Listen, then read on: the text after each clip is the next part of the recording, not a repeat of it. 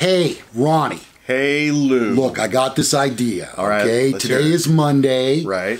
What if we start this new thing called Monkey Monday, where you bring your monkey, I don't know, say to dinner or something? I think it's been done. Let's check on that right now. Hey, Ronnie. Yeah, Lou. Scratch the Monkey Monday idea. Yeah. A monkey named Jojo, best kind of monkey name, ruined my idea of Monkey Mondays at a Florida restaurant. Damn you, by Jojo. biting a child. Oh, You see, this is why we can't have nice things, Ronnie. Jojo, you. A weekly tradition at Carrabba's Italian Grill in Stuart, Florida. Florida. Here we go again. I know. Hello to the people in Florida. You people are crazy. Has sadly come to an end after a hyper monkey bit a child, Ronnie. Once a week, Mary and Richard Van Houten would partake in Monkey Mondays. See, this was going on. I knew I had a great idea. They were doing this at the eatery by bringing one of their 5 pet monkeys. 5? Dang. You know, let me pause from this story for a second and tell you really something. Need 5 pet monkeys. Do you know I have been trying to get a monkey, going back probably 15 years on the radio, with no success whatsoever. And here's the thing. I want a monkey to just do one thing. Wear a sailor suit and know how to make coffee in the morning.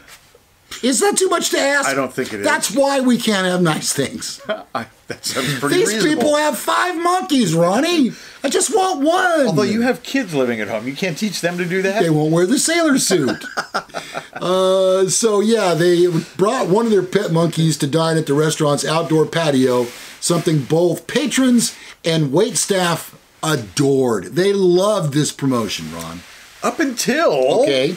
According to the Miami Herald, Monkey Mondays are no more after JoJo bit a 9-month-old. I'm sorry, their 9-month-old monkey bit an 8-year-old on the finger.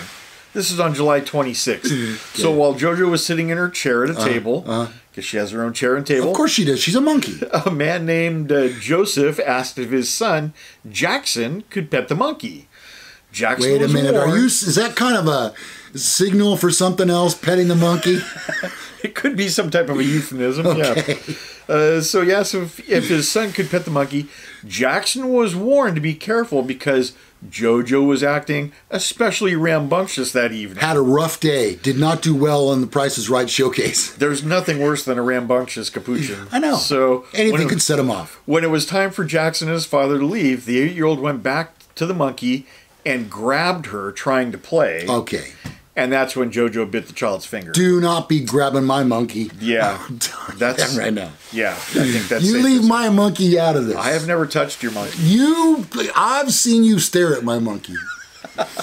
Jackson pulled his hand away and was left with a small cut, which was treated at a hospital. I'm sure they rushed this child to the emergency room. Code 3 in an ambulance. You bet. Yeah. The Florida Fish and Wildlife Conservation Commission was called to investigate the Van Houten's home, and workers discovered a healthy environment for JoJo and 4 other monkeys: Kalani, Keegan, Elvis, and KJ. Elvis is alive. He's a monkey. There was proper food, water, cages, and entertainment for the exotic pets. The couple was cited for not having an updated rabies vaccine for the monkeys. Oh. As they were led to believe it wasn't a recognized vaccine for Florida monkeys.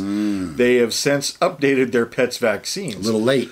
Doesn't do much for Jackson. No. So, I'm sure they'll have to have JoJo on he'll be on a wet death watch. JoJo was not available for comment. Because she's a monkey. Right. Or he, whatever.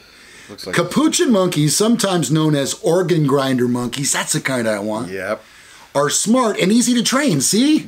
Bingo. Coffee. Your coffee is all but made by now. And it makes them almost as good as a service animal. Huh.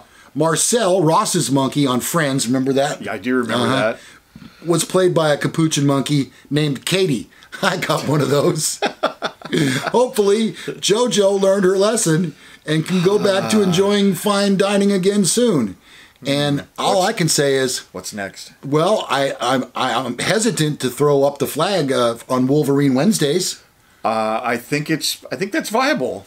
I don't think it's a good idea. Yeah. Wolverines, I think they're a little bit more rambunctious than even capuchin monkeys. What about Honey Badger Friday? No, that's an idea, Ronnie. Yeah. That's a good idea. Because, Honey Badger, you don't give a shit. No, not at all. No. Well, we found another interesting story about food. Police are investigating the theft of nearly $100,000 worth of ramen noodles. First of all, that's impossible. You know how many truckloads that would have to be? The trailer is probably worth $90,000, Right. and the ramen is worth $10,000. Yeah. So you'd need like 480 billion trucks of ramen noodles Yes. to get to $100,000. There's no way it's $100,000. I would buy those at that stupid 24-hour. When I was living in an apartment, I want to say they were like 7 cents a container. Wow, that much. Yes. Yeah. What was that, like 1978? That was probably about 78, 79, around there. Yeah. All right, authorities in Fayette County, Georgia, are investigating a string of thefts in the area of a variety of objects, including a large amount of ramen noodles. According to WTKR, almost $100,000 worth of ramen noodles were stolen when thieves made off with the trailer that the packages of noodles were sitting in outside of a Chevron gas station in Fayetteville, Georgia. Officials believe that the 53-foot trailer was stolen sometime between July 25 and August 1. In addition to the trailer, deputies are looking for the culprits involved in 5 other car break-ins and a motorcycle theft. Well, they need all those things to carry all those noodles, I would think, to get away. All you need to do is just stake out every college dormitory in the area, because that's where they are. Yeah. They're on the black market right now. They're selling them for 3 cents instead of 7. Get your ramen here, 3 cents. Is there any health benefits whatsoever to ramen noodles? No. I mean, I can only imagine what the salt intake must be on those things. Well, and so what I tried to do is not use the little flavor packets, but we saved them up. That makes it better? We saved them up and we put them on different things. Oh, okay. So it adds an interesting flavor to, say, a Taco Bell burrito. Oh, okay. Yeah, the chicken flavor, if you put it in with beef, it's, I don't know. Ronnie, did you see that in the news this last week? America has voted its #1 Mexican restaurant, and it's Taco Bell. Thank you. People. That's what I've been saying. The problem is Taco Bell's not a Mexican restaurant. I don't think it is. No. It's way Americanized. Yeah. I mean, some of the things that they offer have Mexican roots, but it's not. Well, they have a Mexican name. Yeah. That's about it. Taco. Yeah. It's got taco in there. It's a hamburger with cheese. It's a cheeseburger in a taco shell. That's what it is, exactly. Which came first, the taco or the cheeseburger? Answer that one for me, Mr. Smarty Pants. Now, I don't know if you remember this, but way back in the day, like when we were in high school, Taco Bell had the Bell Burger. Oh, I do remember that. I love that. And it was just like a hamburger patty, but just completely minced up. Wasn't it like a what do you call those things? Manwich. A sloppy Joe. Sloppy Joe. It's a sloppy Joe. It's a Mexican sloppy That's Joe. how often I eat a sloppy Joe. Sorry. Yeah, so but I did love me some Bell Burger. Yeah, Mexican food. Oh man, I tell you, if I had to pick one, and I think we've had this discussion before, so I'll limit what I say, but because it's regional. But Right. I'm a big fan of the Jim Boy's tacos. Oh, you know, it's kind of commercialized, and it's indeed very greasy. Oh, yeah. And they put Parmesan cheese on the outside of the shell. Yeah. And I mean, they're delicious.